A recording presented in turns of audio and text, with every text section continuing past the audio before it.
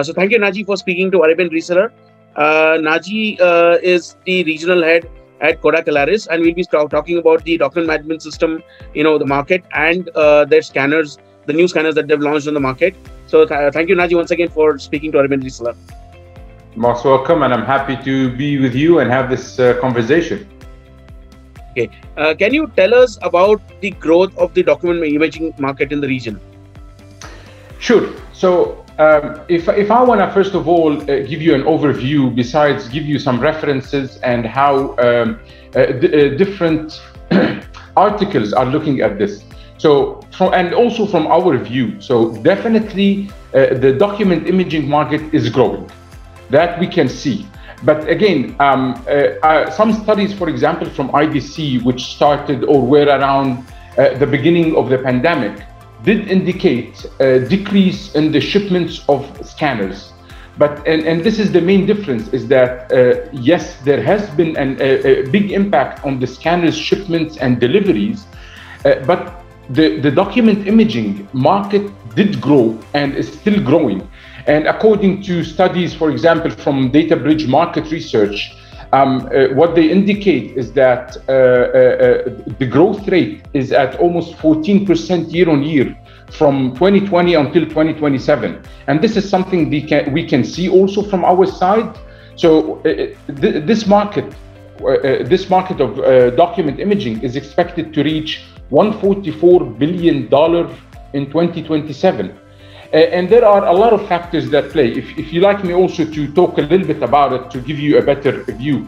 Now, if I would start and go back a little bit on what has been affected, and I think this is for everyone to see, shipments have been delayed. Prioritization on the shipments also have changed. As you know, between food and medicine, that took priority everywhere in the world, and not scanners or in specific IT tools that have been shipped physically. At the same time, the focus of the governments, the focus of the IT spending, all has shifted in last year. And that is something we definitely understand and we support. And we also take measures to help such organizations in their priorities. But with all of that, you can see that the utilization of the software and the document imaging in these organizations have increased. So at the end of the day, it's about the data and how they are viewing the data and what's the source of the data. And probably in this interview, we're going to talk a little bit more about the impact and where the data is coming from. And it's not about just the scanner itself, it's about the data that is coming behind the documents and where it's coming and how it's being treated. Okay. So what is driving the uptake of document imaging solutions in the region when you look at the reasons for companies going for such solutions? Yeah, so a lot of factors. So first of all, as you know, in the previous days, I don't want to call it the good old days, but before the pandemic, people used to go around with a paper, right? They need a signature, the paper is there, they write down, they fill it up. If they need to add another paper, it goes into a file and they store it. But now there is a restrictions on access everywhere. Employees are not going so far as they used to. There has been shifts on who's attending offices and who's not, and who still has an access. So between the remote access to data and to documents did increase this. So organizations realize that they have to access this data regardless where it is.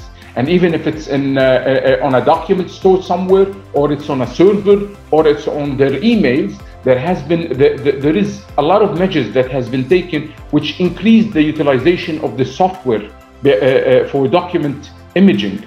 We call it document imaging, but it's more of a data that is being extracted.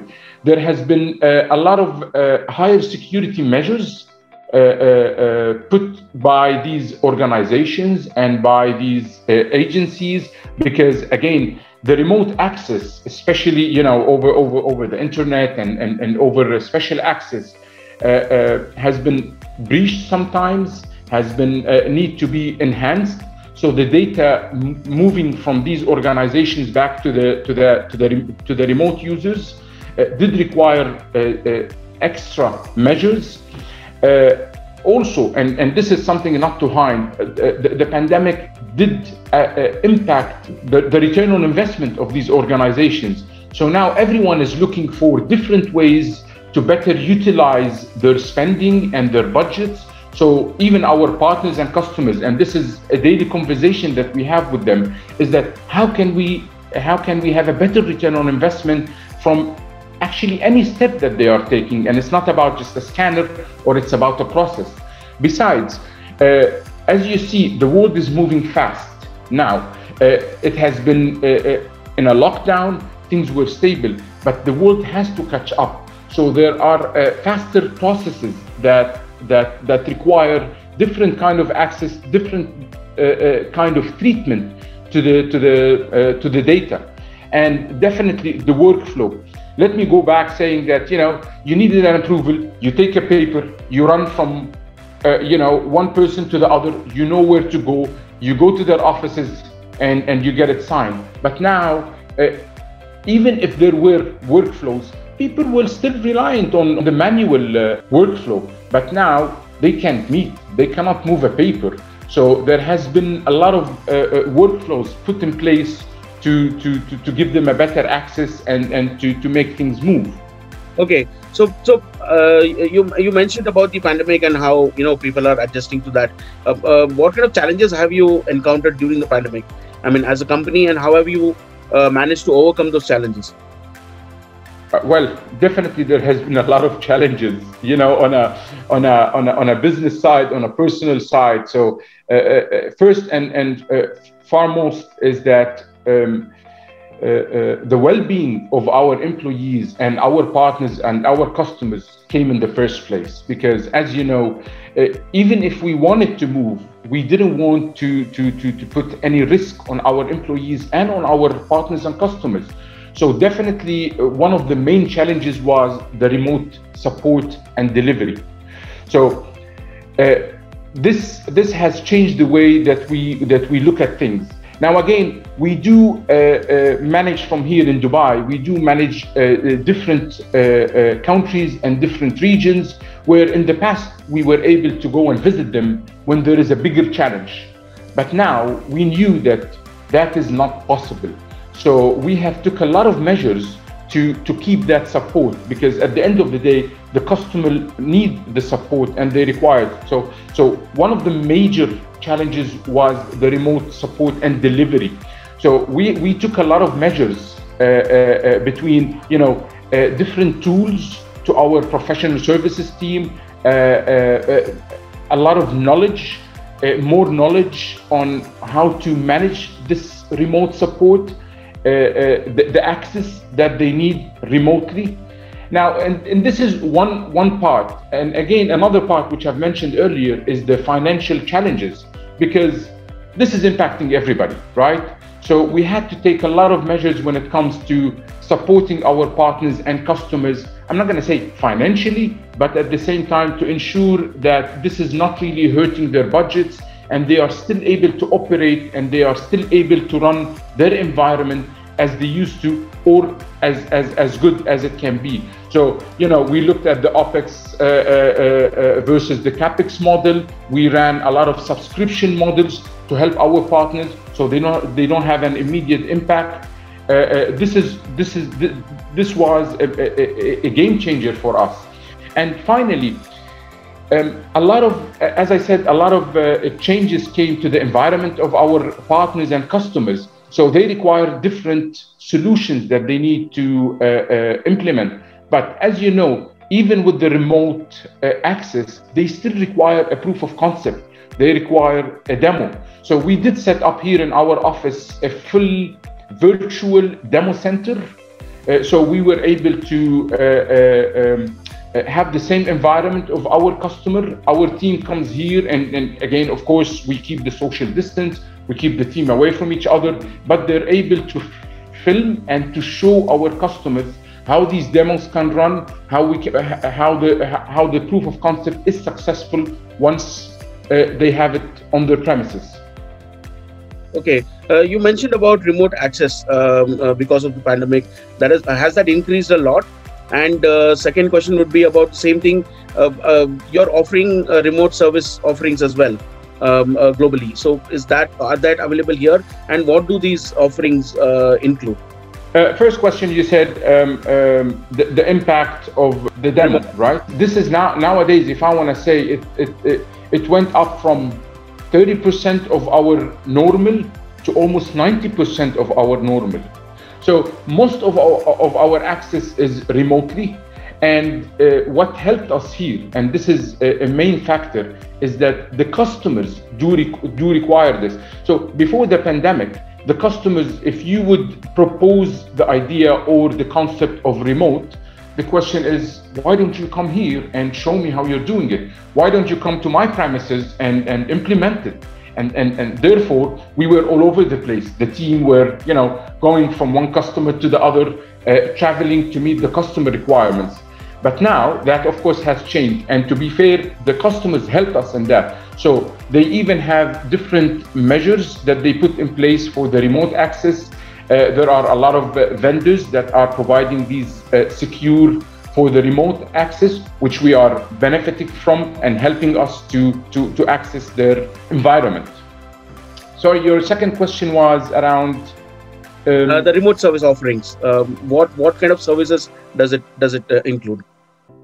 Okay, so it starts from the demos. I mean, I'm talking about pre-sale to after sale. So it starts from the demo, showing the customers, imitating their environment, showing the proof of concept, to delivering and implementing the project remotely, even to the after sale support. Whatever they need, we are able to remotely help them and ensure that they are not affected by us not being there physically. So the whole cycle moved from the face-to-face to remotely without any exception. Even the discussions, as you know, we're having it right now rather than face-to-face, has been affected. So even the discussion with the clients or with our customers or even our partners is mostly virtually.